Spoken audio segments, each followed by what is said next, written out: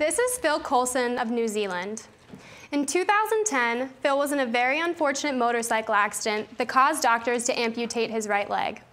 For almost 2 years, Phil decided that he would test out a common prosthetic device known as the socket-type device in hopes that he could regain the life that he lived before his accident. However, to his dismay, he actually found that he felt more disabled with this prosthetic device because he had a lack of energy and he also experienced a lot of skin issues. So overall, Phil felt like he couldn't keep up with his family and friends and was just uncomfortable doing day-to-day activities. Amputations are a lot more common in the United States than people might think. According to the Amputee Coalition, 507 Americans a day undergo amputations. This is just about filling up a classroom and a half at the Forum every day with people having amputations. And although Phil is only one patient who is using this device and experiencing these problems, a lot of other patients have reported similarities. Therefore, the socket-type prosthetic device is not suitable for all lower limb amputee patients. Now, the way that this device works is that it's basically a hard shell, and the residual limb just fits right in there. And according to a 2009 New York Times article, the best fit occurs when there are very small adjustments made during an alignment phase, and this helps patients to walk comfortably. However, if these adjustments are not made, then the patient will most likely experience problems. So some of the problems that the patient might experience are skin issues, and these can range across the board. For instance, one patient might have rashes and chafing, and this could be from too loose of a fit if the limb is moving around too much. Another patient might experience blisters or hemorrhaging, and this could be from too tight of a fit that the skin is actually being pinched. And other people might just experience irritation, which could lead to dryness, cracking, and bleeding, and this could be from a varnish that's used in the socket. Another thing that's interesting is that patients with prosthetic device still want to do physical activity. So there was a study done by the US Department of Veteran Affairs, and they basically gave out surveys to patients using devices and said, tell us what you want to do. So the results show that over 40% of both men and women still want to participate in moderate to high levels of physical activity. So they want to run, and they want to bike, and they want to swim just like you and I, but they might not be able to do so if they're experiencing problems such as skin issues. Patients really deserve a better quality of life than what they're receiving, and there just might be a solution to this. So tonight, I want to talk to you about how osseointegration can help improve patients' quality of lives with lower limb amputations. And the reason that this is so prominent in today's day and age is that there have only been 250 reported cases in the world, and this has been in the European Union and Australia. However, there's been a recent breakthrough in the United States, and this has been at the University of Utah. So the University of Utah has just recently been funded for research and development by DJO, which is a global medical supplier and manufacturer. Furthermore, the FDA has just approved of a human early feasibility study, which basically means that the university can take 10 patients, undergo the procedures, and track their progress to see if this is something that we would like to implement in our treatment methods in the United States. Tonight, I want to limit myself in a couple ways. First of all, I will only be talking about lower limb amputations. I will not be discussing cost, and due to a lack of time, I cannot discuss complications that will arise during surgery. I would also like to define what constitutes a higher quality of life. So I'm going to say that this is a stable device that is long-lasting. So tonight, you will first expect to hear about a two-part procedure, followed by a recovery process, just to get a little bit of background information on the topic. Then I will talk to you about how the device actually becomes anchored to the body, which helps to improve sensation for the patient. And finally, I will do an evaluation between the common socket-type prosthetic device and this new osseointegration device and see how they compare. So let's first start off with the procedure. So this is a video by the Osseointegration Group of Australia. And it's a two-part procedure. And the first surgery starts where the doctors open up the residual limb, and they actually drill out a part of the bone. Now, where this bone was, they replaced this with a titanium screw, and the wound is then closed up, and the first surgery is complete.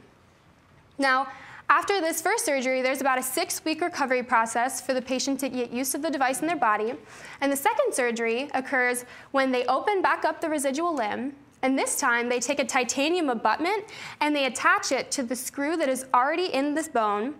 Then they put a silicone plate over this to prevent infection, and the prosthetic device is attached to the abutment, and the surgery is complete.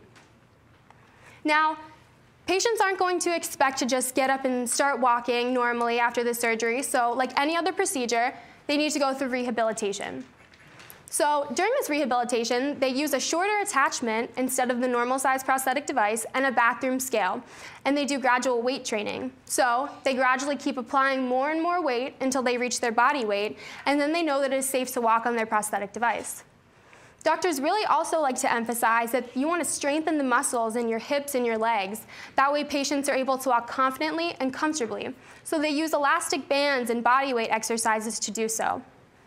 Now, while this physical recovery is important, there's also an internal transformation that occurs as well. And this is called osseointegration. So osseointegration is basically a fancy term meaning that the device becomes anchored to the body because bone cells fuse to the titanium. And this occurs during that 6-week recovery process between the two surgeries. So the reason that titanium is used is because it's chemically inert to bodily fluids, so our bodies won't reject it as foreign material. This is a photograph by the Brainmark Osseointegration Center of Sweden, and the orange color shows bone cells, and the greenish color is actually the titanium device. And you can see how the bone cells are webbing onto the titanium device, so it's becoming a part of the patient's body. Now, because it's a part of the patient's body, patients will have increased sensation while using the device, and they studied this quantitatively using the machine shown on your left. So the patient will put their prosthetic device on the machine, and there will be a vibrating pin that starts going at a very low amplitude and will gradually increase in amplitude until the patient can feel it. Then they will hit the signaling device, and it is complete.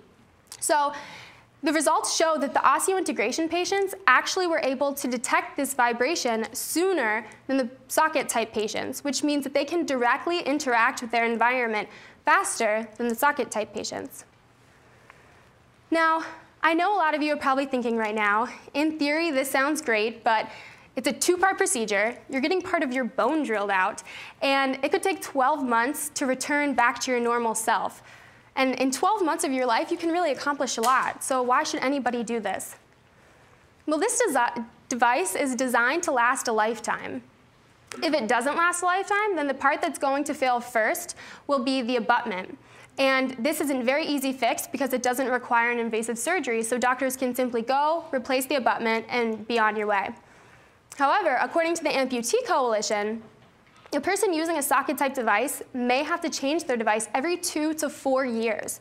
So over a span of a 20-year period, a patient can use 1 osseointegrated device or up to 10 socket-type devices. Finally, another aspect that researchers wanted to look into was what's the difference between reported problems during the socket-type patients and the osseointegration patients. So the OPRA, which is the Osseointegration Prosthetics for the Rehabilitation of Amputees, sent out a survey to both groups of people, and they said, tell us what your problems are. So on the x-axis are going to be your reported problems, such as skin irritation, back pain, discomfort while sitting. And the y-axis will be your reported percentages. And I want to note that the green color will be for the socket-type patients, and the blue will be for the osseointegration patients. As this graph shows, osseointegration patients have significantly fewer reported problems than the socket-type patients. For instance, if you just look at the skin irritation category, the socket-type patients reported about 80% of skin irritation, while the osseointegration patients only reported about 20%. So that's a 60% gap that we're talking about. And although this is only one study, it does show promise for osseointegration patients to have fewer reported problems. So I want you all to think back to Phil Coulson. For almost 2 years, Phil lived a very dissatisfying life where he felt like he was not living up to his potential. So he took his future into his own hands and underwent the osseointegration procedure, and he could not be happier. This is Phil Coulson today. He has already tested out his device by going snorkeling in Fiji, to hot thermal springs in New Zealand, and he bought a snow scooter to try in the winter.